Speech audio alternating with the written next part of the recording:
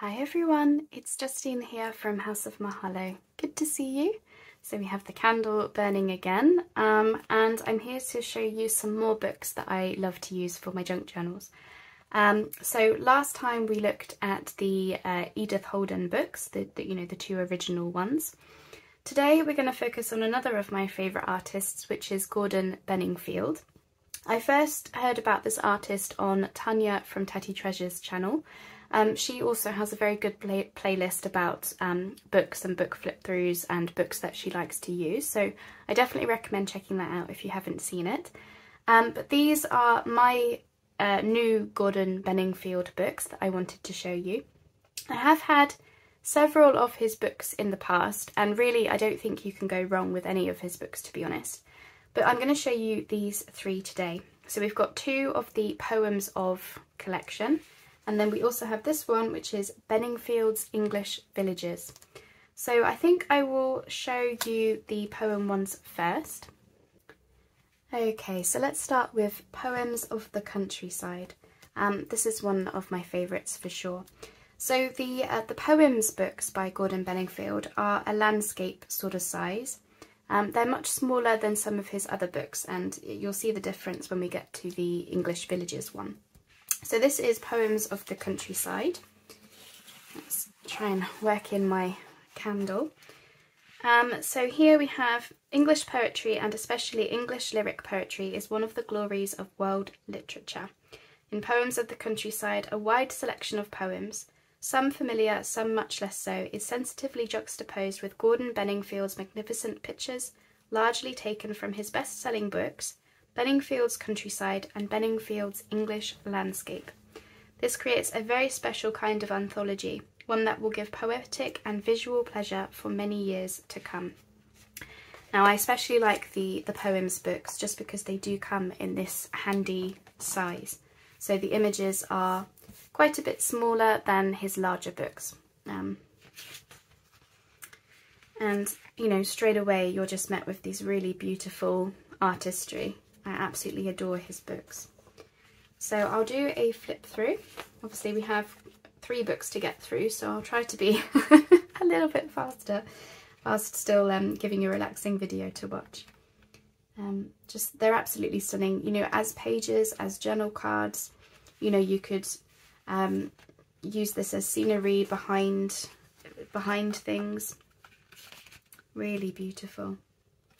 So it's all based on his artwork that he's sort of embarked upon really throughout the UK. A lot of the south of the UK, but he has also gone up north as well, to, you know, Yorkshire and places like that. And in amongst his imageries in these books, we have beautiful poems that come from, you know, famous poets. So these are really nice. I like to use these to actually cut out phrases or words or quotes. So for example, daisies and buttercups gladdened my sight, like treasures of silver and gold. That comes from Thomas Campbell. So you can imagine if that was a quote in a journal or on a tag or something, that would be quite nice. And you know, you get some smaller images as well. These would look really nice as little decorations or embellishments on a page. Maybe you want to use it as the backdrop of a cluster, something like that. Whilst these larger images, you know, you could cut them down and have them as journal card or tags, or you could cut the whole thing out and have that just as a page in your journal. These cows. Really beautiful imagery, and again, similar to Edith Holden in the sense of it, I feel like it celebrates a lot that our country has to offer in terms of natures and landscapes and countrysides. I mean, just wouldn't you just love to live in this little house? Absolutely darling. Here we have, I believe this is a thrush. I could be wrong. He doesn't have them labelled like, you know, Edith Holden would, but still an absolutely beautiful painting. A little river. We have a brick bridge here, stone bridge. So his artwork is very different from stuff. I'm trying to work out whether he would have used, you know, watercolours or acrylics. I don't know too much about artwork, but I do know when a painting is just beautiful. So as I say, this is the Poems of the Countryside version. We'll look at Poems of the Seasons in a moment, which is similar in size to this one. There's some, the poems books always seems to be this landscape sort of size. But the Poems of the Seasons takes you right through, you know, spring, summer, autumn, winter, as you might guess. And so, you know, if you do seasonal work like myself, then one of those books can do you, you know, lots of ephemera, lots of journal pages for a long time to come, really. Aren't they lovely though? Just really, really lovely to see. As I say, it does celebrate the country really very well. I found something interesting. So Gordon Beningfield was born in the 1930s. So his books, most of the ones that I have are from the 1980s. And little sheep and lambs in those fields. So yeah, most of my books are from the 1980s. And they're new to me. Obviously, I've only discovered him through junk journals. And I'm saddened to say that Gordon Beningfield isn't with us any longer. Look at that cottage. Isn't that just a beautiful setting? Now this is a very good autumnal type of image, as well as we'll flip through the English Villages book in a second, and you'll see I'm very much inspired to work with cottages one day. This is another of my favourites. Those Shire horses harvesting the fields, and you'll see Edith Holden has an image with Shire horses in, which is another of my favourites from her. So I find that interesting. That I don't know, maybe he was inspired by her, or maybe he didn't know of her at all. I don't know, but or maybe it's another thing to be grateful for in the UK, that we have those things to see. Butterflies on the apples. And here we'll have an autumnal image. So even though this one isn't the seasonal book, it does, you know, it does take you through his artwork through seasons, because he was very big into nature and countryside walks. And so he just simply naturally documented throughout the year as well. So we have the black breeze coming in for, you know, September-ish time maybe. And the fruits on those trees. These little, I don't know, are they wood mice? Little vole things? Looking for their berries. Yeah, so I discovered, unfortunately, he's no longer with us, Gordon Beningfield. He passed away in the 1990s, so it was 1998, I believe. Which is a shame, but if he was born in the 1930s, then that is a nice, I suppose it's not that, maybe 60s? Was he in his 60s then? My maths is terrible, so I could be completely wrong in that. This beautiful barn owl here with the poem To the Owl. So where relevant, he has chosen poems to go with his paintings in the books. So a really, really nice book to have. And especially if you're into botanicals and nature, there's a lot to work with in these books. And as you'll see, we're moving on into more wintry scenes. So we have what looks to be a farm in the background just there in the winter with the frost. Yeah, so I suppose, is that his 60s? I don't know, 60s, 70s? My maths is appalling. But, you know, at least we have his books to remember his artwork by. And, you know, as someone who, you know, is much younger than that, it's nice to be able to think that through junk journals and everything, we're able to bring this person's artwork to life again. Because I don't imagine that his books would still be published now unless they have a resurgence of popularity. So much so that publishers pick them up again and, you know, do some more copies. Here we have poems about the primrose. Interesting, different Roberts Robert Herrick and Robert Burns both wrote about the primrose. Primroses must be popular for poets, eh? Here we have some rolling hills in what appears to be dusk or something, with those yellow sky coming through. Dawn, dusk, dawn maybe. And the daffodils. William's Wordsworth, of course, that's a famous one, the poem that I'm sure we all know or have heard of. I could just be walking along there right now. So yeah, I absolutely adore his artwork. Really enjoy these books, and as I say, the poems are a nice bonus for, as I say, cutting out those quotes and those words. To the Cuckoo. I'm assuming that's a cuckoo then. Oh, there's another one here, To the Cuckoo. Different poets both wrote about the cuckoo in this case. We have blossoms. One of my favourite trees is the blossom. Cherry blossoms and magnolia. They are my favourite trees. One day I hope to go to Japan. We were supposed to go for my husband's 30th, but of course, you know, the C word happened. So our trip, we couldn't book it. But it's still on our list, and we really want to go for springtime so we can see the blossoms in Japan, where, you know, the whole country over that period just turns a sea of pink from top to bottom. Apparently you can like follow the country and follow the pink blossoms. It's one day, and I will be sure to report back. It's beautiful, this river.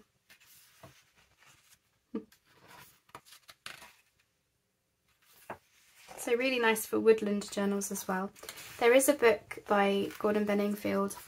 I believe it's Beningfield's Woodlands. I've dismantled my copy, unfortunately, and I still have the images, so I haven't replaced the book as yet. But that's some really nice woodland imagery in there as well. Okay, so as I say, that was the Poems of the Countryside by Gordon Beningfield, and I think we should move on now to the Seasons one. Okay, here we are. So this is Poems of the Seasons. Again, landscape, similar size to the last one. And this one has a linen cover. The last book that I got also had a linen cover. I think that was Poems of the Spring. And I'm actually using that for my Tim Holtz ring-bound journals. So just a heads up that sometimes you might find they've got a really nice cover. Because what I did was I basically just turned the cover this way, I'm going to take the spine off and then have my rings here, and it becomes this portrait book. So just in case you're wondering how you could use the book covers, that's one option. Okay, so here we have more anthologies of verse and poems. Have brought pleasure to innumerable lovers of poetry and the countryside. Poems of the Seasons is a delightful celebration of the glories of the changing year. And as I say, if you do work seasonally, then this book is a great option for you. So I'm going to assume that it starts in the springtime. So let's move on then. So here we have what appears to be like heathland and snowdrops. So these would be coming out in February here in the UK. So I suppose that's not quite spring. Late winter, early spring is sort of maybe what we're at this point. So you can see we have maybe darker imagery. And the lambs. And then we have more to the primrose. So yeah, we must be coming into spring now. That's those Shire horses again. Aren't they beautiful? They're just absolutely stunning animals. I love those. My mum has had a thoroughbred growing up. I used to take horse riding lessons, not on the thoroughbred. Chrissy was her name. That was short for Crystal Vale. She was an ex-racehorse.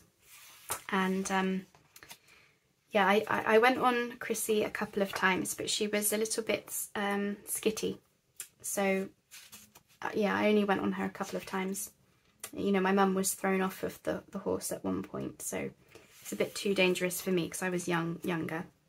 But I did take horse riding lessons every weekend for quite a few years, starting from when I was about, I think, 9 or 10. Absolutely loved it, but I don't have the thigh muscles for it any longer. I'm sure, you know, you can sort of work with them and build up your muscles, which I'm sure I did as a young girl, but yeah, today I think I would struggle to do a rising trot, you know, because you do need strong thigh muscles to be able to do that. Strong core, I think they say as well. So we're still in spring, and that must be some blossoms. So you get some more abstract paintings of his as well, compared to something that's less abstract. I mean, just look at that, all those bluebells. Absolutely beautiful. We get lots of bluebell woods here in the UK. I'm sure other countries do as well, but, you know, especially here in the UK, we do get, you know, fields and fields of bluebells in the woodlands. Not every woodland, but you can go to certain ones and they're just renowned for having fields of bluebells as far as the eye can see, and it's absolutely stunning. Now, surprisingly, we're about, I don't know, a quarter of the way through the book, third of the way through the book, and we're still in spring. So he has done a lot of artwork related to spring. I did have a book before which was called Poems of the Spring, and that one, well, yes, was all about spring. On the clover, I believe. I recognise that from the Flower Fairies, actually. More sheep. He definitely enjoyed painting the sheep in the fields, or just, that was just naturally what he saw lots of. Interspersed, of course, with his original sketches, or, you know, copies of his original sketches, before they became his intricate paintings. So now we're approaching summer. Those beautiful flowers. I really like these, and you'll see this from the English Villages book that I've got. I really adore the images where you see like houses in the background, or cottages, or farms. I think that's some of his best work, and that's just my opinion. Obviously, art is one's own opinion, but yeah, for me, that's the imagery that I really love to see from him. I don't know why. Something like this would just make beautiful backings for journal cards. Here we have a poem about the sun, so we have, you know, sunset, dusk, that sun blazing in the summer. I think his first book was Beningfield's Butterflies, which is where those would be taken from. And the windmill. Yeah, these images are my favourites, because you can pick out this nice focal point from the house or the cottage, and you can really, really picture yourself being there, I think. So yeah, I use these types of pages a lot for pages in journals. You know, if it's got writing on the back, then I'll cover this with tea-dyed paper or a digital or something. Equally, you know, you could cut them down as journal cards quite nicely, and you wouldn't need to add much to them, maybe a label or a word or something. I mean, those poppies are just delicious. If I can call poppies delicious, they look delicious. Here we have the hay bales and the straw bales. The hens. So these would be great books if you're into botanicals, but also if you're into, is it called cottagecore? Where you have images of cottages and countryside and all of the rest. The apples. So I assume we're now coming into autumn. Yep, bright autumn in September here. There's the windmill again. I'm not sure if it's the same one from before, but we have a windmill again. And just look at that. Isn't that lovely? I think that's from the cover of the book. This beautiful basket of apples and blackberries in the background. And the phoenix. Not phoenix. Oh my goodness, I have Harry Potter in my head. Pheasants. I don't know what, it must be the long tail. Yes, I'm thinking about Harry Potter, clearly. Here we are. I think I'm not the only one who does it. And again, I think we're coming into more towards winter now soon. Again, nope, still in autumn. Yeah, it's not just me. There's a few of us out there on video who say things a different word from what we mean. And it's so easy to do. It's surprising, really.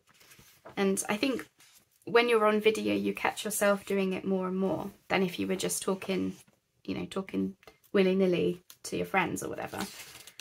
It is surprising, though, how much it does happen. Happens to me all the time.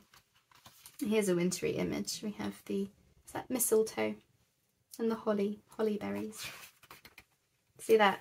That would make a beautiful journal card in a winter botanical kind of journal, which is on my list. Maybe not for this year, but certainly at some point I'll do winter botanicals again. Okay, so that was Poems of the Seasons, and now we're going to move on to possibly one of my favourite Beningfield books. So, as you can see, this one is quite a lot larger. It's a big book. This is Beningfield's English Villages. Often the poems of books that you've just seen, there are other poems of books by Beningfield. They are that landscape version normally. If it starts with Beningfield's whatever, Beningfield's butterflies, Beningfield's woodlands, in this case English villages, and so forth, it will often be this great big large, almost like an art book kind of size. So just to bear that in mind. But there are lots of ways that we can use the images inside, and you'll see that they are just absolutely stunning again. So this cover in my case has the picture on the cover. It's not like a linen cover or anything, but that's okay because it's a stunning image. Okay, I know you can't see the candle unfortunately, but it is there. I can smell it. Okay, so in Beningfield's English Villages, the author went in search of traditional village life, finding special places with interesting architecture, wildlife and country characters. Here he records in words and pictures what he found. Okay. So a lot of these will be images of cottages and villages and little towns. So we're just going to skip through here. And we come to my first most favourite image. This to me just screams secret garden, and I really just want to wander through that gate. Isn't it beautiful? Now obviously this is a large book. I mean, this is my hand for reference. It's, you know, it is sizable. This I would, if I was going to use this, I personally would use this on the cover of a journal. I would need to cut it down because, you know, I'm not going to make a journal that sized, unlikely to anyway. But if you position things correctly with your scissors, you can start to cut down. You know, all of this you could, as nice as it is, of course, you could cut that away and be left with the gate and the window and the blossom, or is that magnolia? So there are ways to use them. And then interspersed with those full page images in these large books, you often also get smaller images, which are just journal cards straight away, aren't they? Okay, so we're starting in Hertfordshire. So that's actually where Gordon Beningfield was from. As I say, really beautiful journal card sort of size. And then you get the smaller images, almost like the poems books, where these could be nice pages in your journal. Little ducks, still in Hertfordshire. Hopefully you can see all of that. I really love his artwork. So here we are strings in the book, just here. So what you could do is cut the strings just here and take this double page out, and then we could have this as some kind of page. The only thing I would say is it's a shame to lose the white. Like if you were to distress this down a bit, if you didn't like, you know, the bright white, that would actually be really nice space to journal around this sort of page. So then I think, is there some way that you could maybe do some kind of like flip out or something in order to, you know, keep the good part of the image. So say this was your page. It would still be a large journal page, but at least then you can still see the house. And then you flip out to see more of the picture and the white border. That's one way to potentially do it, depending on how big your journal is, but there are always ways to use them. And again, you know, you could just cut around the main part of the image, really. So moving on to Buckinghamshire. And again, you get his sketches mixed in with his actual, you know, finished paintings. And you just, all of these quintessential houses in the lovely gardens. You know, this would suit Peter Rabbit just fine. That type of journal. A cottage themed journal, botanical journals. There are so many different ways to use the images. And like this is stunning. This is the Cotswolds. Our house actually has Cotswold brick. And you know, with this type of thing, I mean, that could be a page, and then this, you could sort of chop it down and have this as a really nice journal card. I mean, just look at that. Look at that house with the flowers and everything. Really beautiful. So a lot of these images from the Cotswolds are from the Slaughters. I know that's a horrible name for villages, but you have Upper and Lower Slaughter. I think there might be other ones as well, but those are the two that I remember. That's Lower Slaughter with the mill, the water mill on the river. And again, you know, you could cut these down, have them as pages or journal cards type thing. Yeah, my husband and I did a treasure hunt around the Cotswolds one year. It wasn't for real treasure, and it wasn't for junk journal supplies.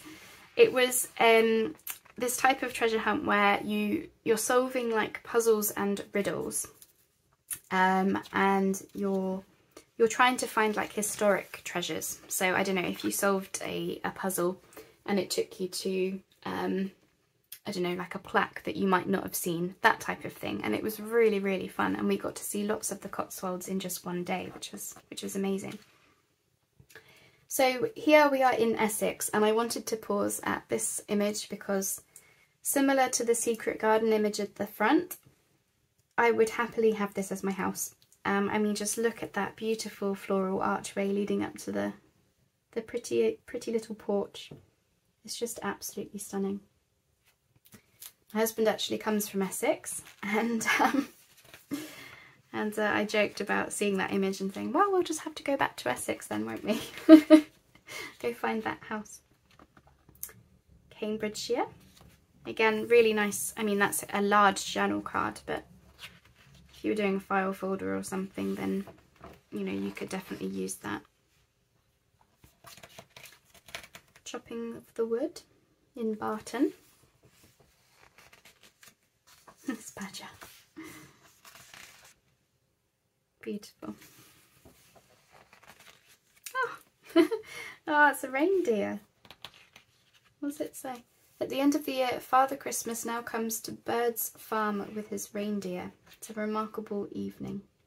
Last year, there were excited children queuing up to enter the lamplight of the cowshed. Their faces shone and their eyes sparkled when they saw the reindeer standing in the straw. Oh, well, there you go. That's my Christmas. My Christmas cover sorted. And again, you get two images there. Nice to be cut down. In Norfolk. There's the windmill again, or a windmill.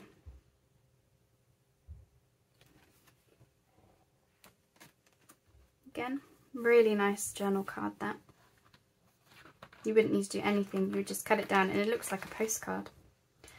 Wiltshire. So this is where I spent my teens. We moved there when I was 11 to Wiltshire. We lived in a little village called Luggershaw, which, yes, had thatched roofs. Not our house, but many of the houses there did. And there was a castle, which was once King Henry VIII's hunting lodge, which might be interesting to know. This is Castle Combe, technically part of the Cotswolds, but he's put it in the Wiltshire category, I think because it's quite on the edge of the Cotswolds. Really beautiful village, that. So yeah, we had this, our village and the castle. Yep, it was King Henry's hunting lodge, and it's in ruins now, looked after by the English Heritage. But that was fun, fun to hang out at my teens, you know. That was where I hung with my friends. And yeah, I lived about, I don't know, a 20-minute drive from Stonehenge. I lived in Hampshire before that. But yeah, we moved to the Wiltshire area. So here we are in Dorset, and again I have to pause at this image because I just adore it. It's a post office in a cottage. And then we have the, you know, the post box and the post office sign, and I'll just read you the snippet that he wrote here. On the edge of Dorset, near the New Forest, I was visiting my aunt at Poole. On the way back, I was thinking of subjects for the book, when I came across this wonderful post office. The office was half a cottage. I suppose you walked up the garden path to send a parcel, buy a pound of tomatoes, and then have a cup of tea with the local postmaster. I thought it was so typical of Dorset. Isn't that just the cutest thing? It's lovely. And again, I mean, I would have this as the cover of a journal easily. You know, to frame the house in such a way as to show like how interesting can buildings be, you know, the fact that it's a post office in a cottage. So here we have the New Forest, and if you remember from the Edith Holden flip throughs, I was talking about the ponies. Well, here to prove I wasn't making it up, here we have a New Forest pony, and it almost looks like it's grazing this house in this house's garden. I don't think it is because there's the garden gate, but just to prove they do get, you know, really close to where you are. So moving then on to Surrey. And again, you know, you could cut this image and have two journal cards quite nicely. Or have it framed somehow, maybe. Similar bird as what we saw in one of the poems books from earlier, if you remember. Just in maybe a different background. Oh, the cockerel. And the cat. Isn't that just cottagecore completely? If you've not heard of cottagecore as an aesthetic or as a theme, it was new to me as well. But it, yeah, it's all about, it's very homey. So, you know, a house and the pets and the gardens and that type of thing, that's cottagecore. And sometimes I think you also get like fruit and vegetables. So like, you know, fruit pie type feeling, like a very cosy, homey type of feeling is what you get from cottagecore. Just in case you want to go and research cottagecore as a theme or anything. So moving on then to Suffolk, and just, oh, there is their basket of apples again. Gorgeous. Absolutely gorgeous. I mean, it's such a large image. That's the only downside to these books, is they are stunning, but obviously you do get the larger images. You know, there's ways to cut them down, as I've done it with the Woodlands book when I was working on my autumnal, my junk mail journal, which I haven't finished. I really do need to get that finished this year. So there are ways to use the images, they're just a little bit trickier maybe than the smaller books, but all the more worth it for the types of images that you do get.